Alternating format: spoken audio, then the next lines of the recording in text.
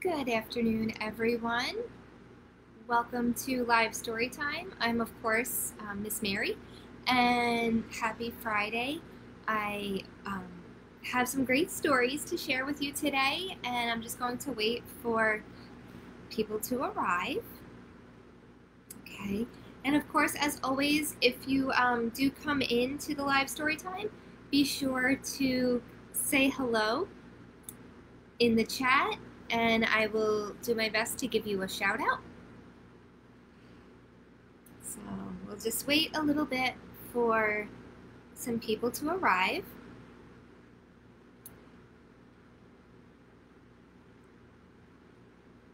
Okay. The number is going up a bit. Again, say hello in the chat. Just write a little note to me to say hello, and I will be sure to give you a shout out in my story time. I hope everyone is having a good week.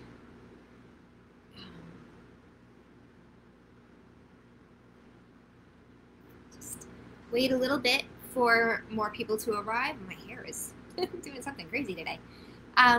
Wait for some more people to arrive. Hello, Carrie. Welcome to Live Storytime. And as always, just say hello in the chat, and I'll be sure to give you a shout out.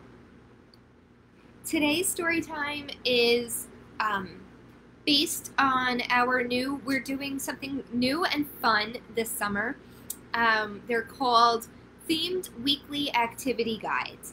And every week is a different theme that the children's department is preparing. And this week's theme is Fairytale Adventures. So all of my stories today are based on either fairy tales or, just kind of like fun. We have a story about a not-so-imaginary friend today, and I think that is a great story. Plus we have two stories that I have an Indian version of Rapunzel and a really, really beautiful version of Cinderella that is actually a combined retelling of it from all different parts of the world. So just incredible stories for you today. Okay, hi Michelle, how are you? Happy Friday. Hi Tara, and if Vincent's with you, hi Vincent. So, you know what? Let's get started. I've also, I'm going to link it again in the comments, but I also linked in the blurb for today that the link to where you can find that amazing activity guide filled with all sorts of fun things that you can do with your family this summer. So, oh, and I wanted to show off my shirt today. This one is I Like You Just the Way You Are. And of course, that's a famous quote from Mr. Rogers. And here we go. Let's get started. This is a Once Upon a World. This is, again, the Indian version of Cinderella. I'm sorry, Rapunzel. Oh my gosh. We are reading another Cinderella. Once upon a time, there was a girl named Rapunzel. Rapunzel had long, beautiful hair and a lovely voice. She lived by herself in a tall tower on a hilltop. See that long, beautiful hair? Oh, my hair has never been that long. When Rapunzel was a baby, a witch had taken her far away from home, through the forest, and to this tower. Rapunzel was never allowed to leave. When the witch needed to visit, she would call out, "Rapunzel, Rapunzel, let down your hair." Rapunzel would throw down her long braid, and the witch would climb up to the tower window. One day, a prince was riding through the woods when he heard a melody coming from the tower window. He thought, there must be a girl up there as lovely as that song. Suddenly, the witch appeared. The prince hid in the bushes. He watched her call for Rapunzel and then climb up her hair. The prince waited for the witch to leave, and then he too called, "Rapunzel, Rapunzel, let down your hair." Rapunzel let down her hair, but when she saw the prince in the window, she gasped. "Who are you?" she asked. The prince bowed and introduced himself. Then he and Rapunzel began to talk. They talked for hours. Rapunzel told the prince about life in the tower, and the prince listened. He was falling in love. The prince began to visit Rapunzel every day. She loved when he told her stories about the outside world. He talked about his horses and the beautiful streams he liked to walk along, and the little village nearby. Rapunzel wished she could see what was beyond her tower. It must get lonely up there, right? "Come with me to my kingdom," said the prince one day. "Oh, the witch will never let me leave," Rapunzel sighed. The prince took her by her hand and promised to help her escape.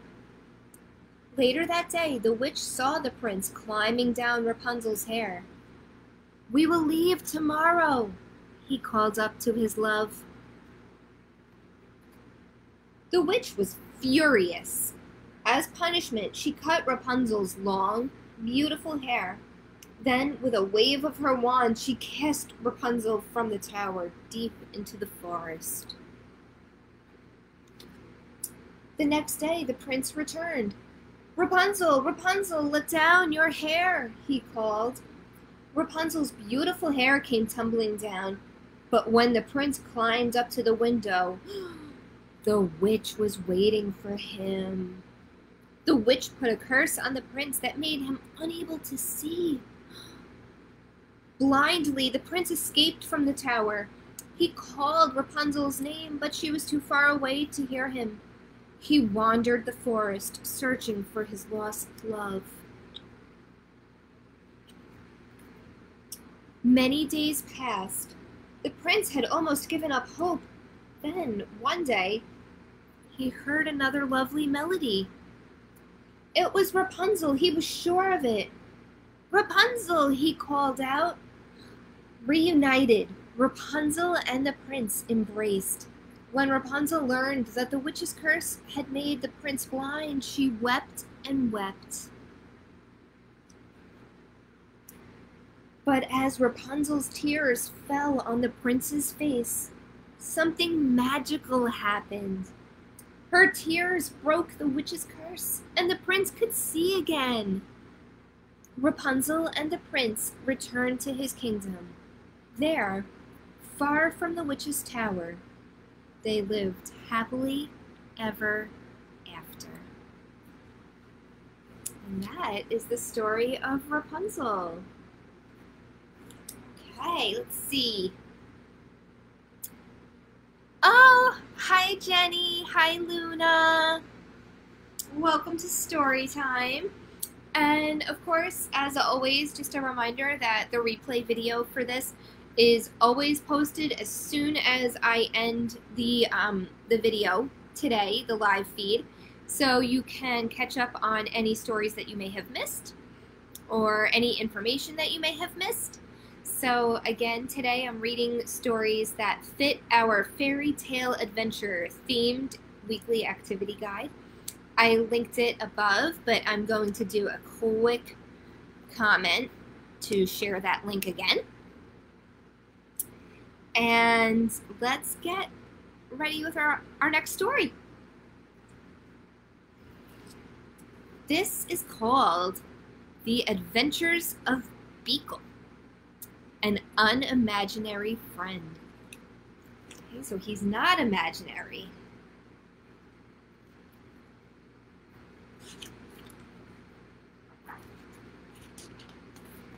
Here we go. He was born on an island far away where imaginary friends were created. Here, they lived and played, each eagerly awaiting to be imagined by a real child.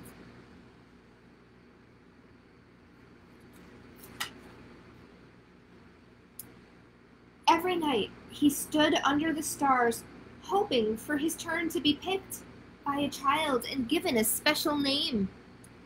He waited for many nights. Here he is, right? There's Beekle. He's waiting for a friend.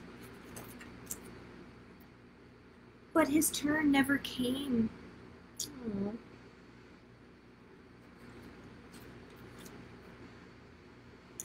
His mind filled with thoughts of all the amazing things that were keeping his friend from imagining him.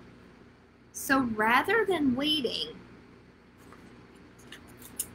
he did the unimaginable. I wonder what he did.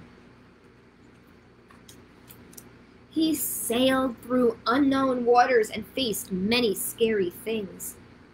But thinking about his friend gave him the courage to journey on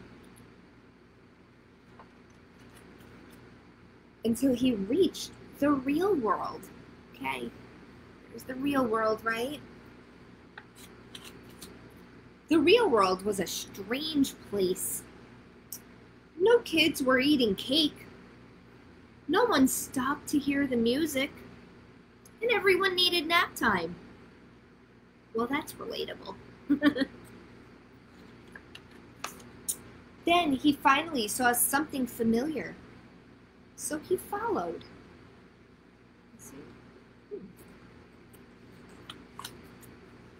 He had a good feeling about this place, but he looked everywhere and he could not find his friend. He climbed to the top of a tree and looked out, wishing and hoping his friend would come. There he is, but no friend yet.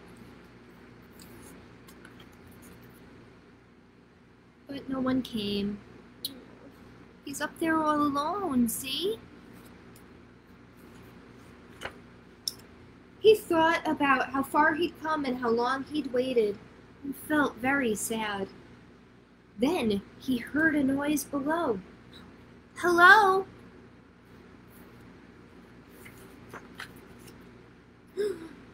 Could this be a new friend for Beekle?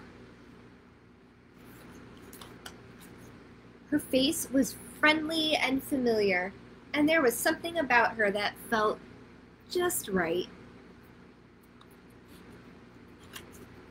At first, they weren't sure what to do. Neither of them had made a friend before, but after a little while, they realized that they were perfect together.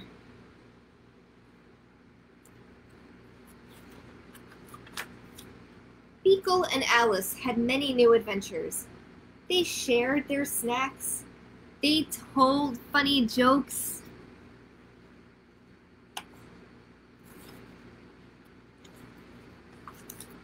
The world began to feel a little less strange.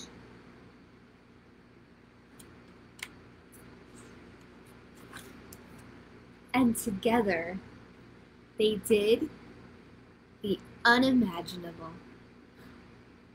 I'm sure they had so many adventures together, right, as friends?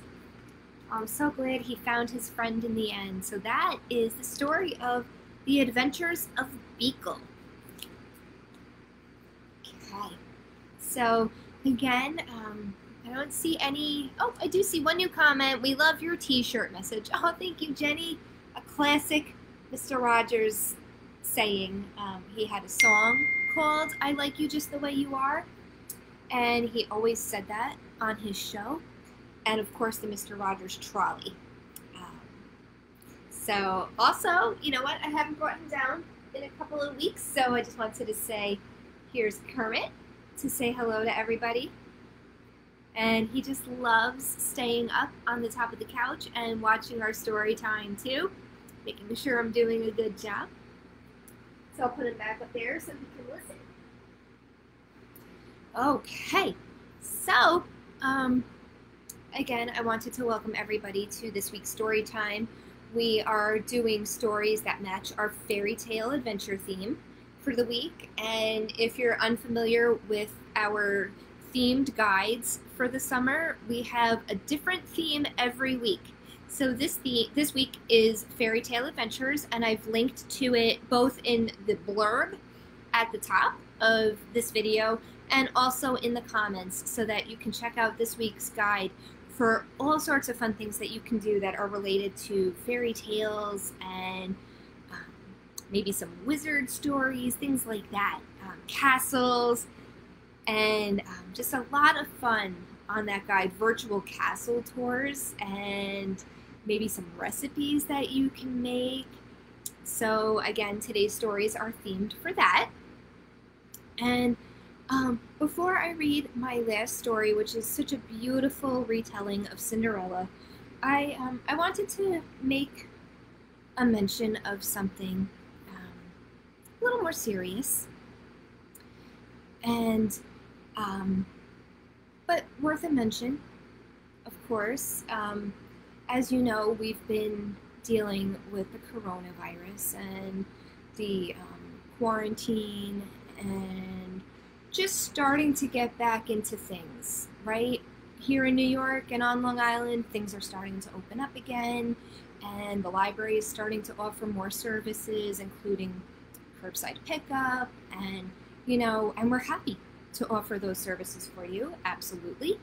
But this has been a very hard time for many people in our community. It's been a hard time for many people in the world. And I just wanted to make a mention of that for all of those who are suffering, or who are struggling, or who have lost someone, perhaps. We have, I know a few people who have lost loved ones, and I just wanted to make sure that we honored that and remembered them today in just a very, very brief moment of silence, just to remember all who have been lost, unfortunately, to this virus. So just a quick little bit, and I'll let you know when it's over, and just, think a little bit about those who are struggling right now. So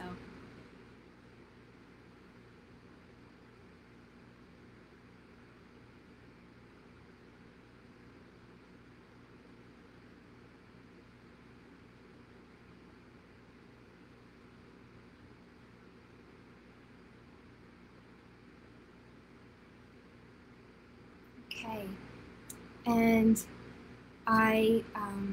my heart goes out to anybody who is struggling in any way, but of course especially those who have lost a loved one over the past few months. It is something I can't even imagine. So I wanted to honor that today. But let's end on a happy note with a beautiful, again, retelling of Cinderella. This is called Glass Slipper, Gold Sandal, A Worldwide Cinderella. And this is by Paul Fleischman. And this is such an amazing book. It intertwines and interweaves so many different versions of Cinderella into one story. I can't wait to share it with you. And this, in the beginning, is a map of all of the different countries in the world that have versions of Cinderella. And as we hit each page where we change to a different country, I'll let you know that we've changed. Okay, so this is Glass Slipper, Gold Sandal. Once upon a time, there lived a wealthy merchant whose wife had died. They had one daughter, gentle-eyed and good-hearted. Okay, so now we're in Mexico. Okay. Down the road lived a widow with 2 daughters. The woman gave the girl treats when she passed, pan dulce to eat, sugar cane to chew. The girl knew that her father was lonely. You should marry the widow, she told him. She's nice to me." The father had his doubts, but the girl kept asking, and how long can a father say no to his daughter? And so he and the widow were married. Okay, on this page, we're in Korea. But no sooner had the stepmother moved in than she began to order the girl about. All day long she set her to weeding the rice fields and cooking and carrying. The woman gave the girl's room to her own lazy daughters. At night, the girl had nowhere else to sleep but curled for warmth among the ashes on the hearth. Okay, and now we're in Iraq. Her stepmother allowed her only a few scraps of food. Her stomach howled. Then the girl recalled how she had begged her father to marry. "I picked up the scorpion with my own hand," she told herself. She vowed not to complain to her father and upset him. Okay, on this page we're in 3 different countries. We start in Russia. But when the girl was out tending the cattle, the beasts heard her crying for hunger. "Don't weep," said one of the cows, and the animal poured honey for her from its horn. And now we're in Iran, and a fairy gave her figs and apricots. And India, and Godfather Snake gave her rice. And now we're in Ireland. Once she was eating well and proper, the girl bloomed into a right rare beauty. The stepmother couldn't fathom it, and meanwhile her own sour-faced daughters would curdle the milk if they looked at it twice.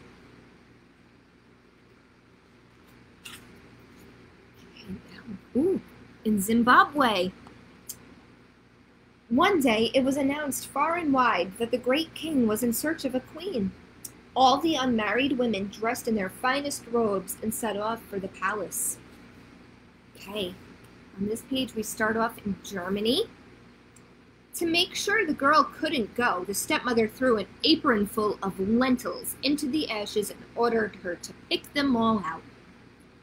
Now we're in Appalachia. "And scour all the kitchen pots, too," she hollered. Back to Germany. As soon as the stepmother left with her daughters, the girl burst into tears. Outside, the sparrows heard her. In they flew and pecked the lentils from the ashes. Again in Appalachia. Then a witch woman came in and spoke a spell, and up jumped the pots and scoured themselves. Okay, now we're in Laos. The girl was free to go, but she had nothing to wear except rags. Then she looked in her mother's sewing basket. Now we're back in Russia. Then she reached into the hole in the birch tree. Indonesia. Then a crocodile swam up to the surface, and in its mouth was a sarong made of gold. Okay, in China. A cloak sewn of kingfisher feathers. Japan. A kimono red as sunset. Okay, we're in France.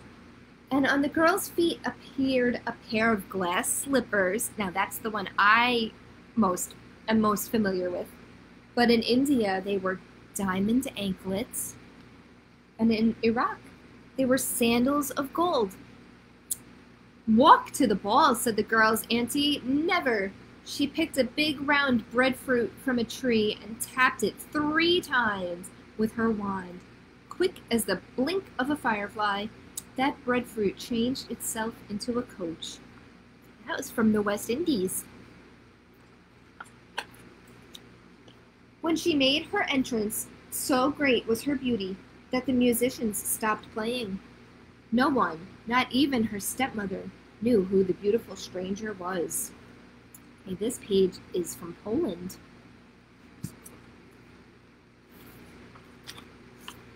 Okay, we're back to Indonesia. All night the girl danced with the headman's son until the first rooster crowed. Then she remembered she had to leave at once.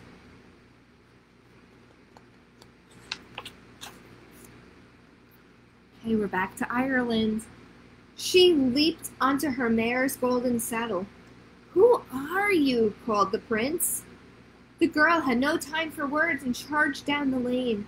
The prince sprinted beside her, got a hand on her shoe, and the dainty thing pulled off in his fingers as she galloped away.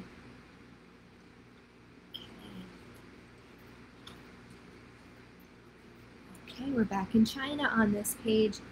The king declared he would marry the golden shoes owner. He ordered the women of the court to try it on, but none could squeeze inside it. And so he went searching for its owner, up and down mountains.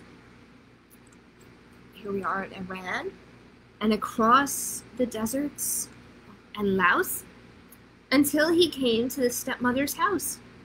When she saw him approach, she grabbed her stepdaughter, wrapped her in a mat, and hid her. We're in France. "I'm certain the shoe will fit one of my fine favored girls," said the woman. Grunting and sweating, her older daughter tried to wrestle the shoe on, but couldn't. Neither could the younger.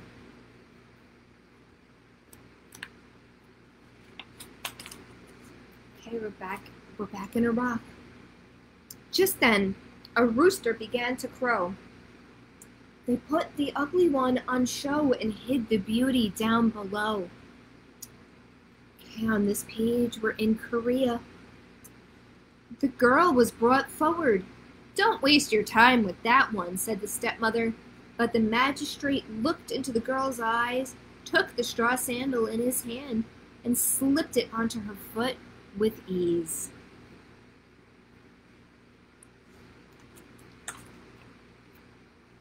Okay, Zimbabwe. She and the great king were married at the palace, where the guests feasted on mangoes and melons. And in India, they feasted on rice seasoned with almonds. And in Ireland, beef stew and lamb stew. Mexico, anise cookies and custards. Iraq, such a wedding it was, and such an adoring couple. Korea, and such a wondrous turn of events. That people today are still telling the story. That's right. Cinderella is one of the most well-known fairy tales, and that is just such an incredible book. Glass slipper, gold sandal. Just an incredible interweaving of all of the different versions of Cinderella from all countries around the world. Just so beautifully done. The illustrations are gorgeous too. So I just wanted to thank everybody for coming to Storytime this week. Oh, I see, oh yes, love Kermit. Same, love Kermit, Tara. Hi, Lauren.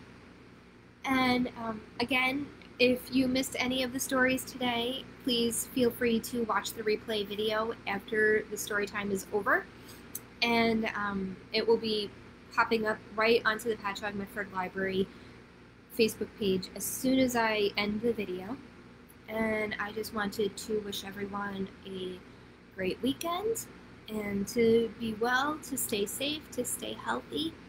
And I will see you next week for more stories. And the stories next week will be based on next week's theme. So they'll all be stories about art and artists. So I hope to see you then. Until then, I'll see you next time. Bye, everyone.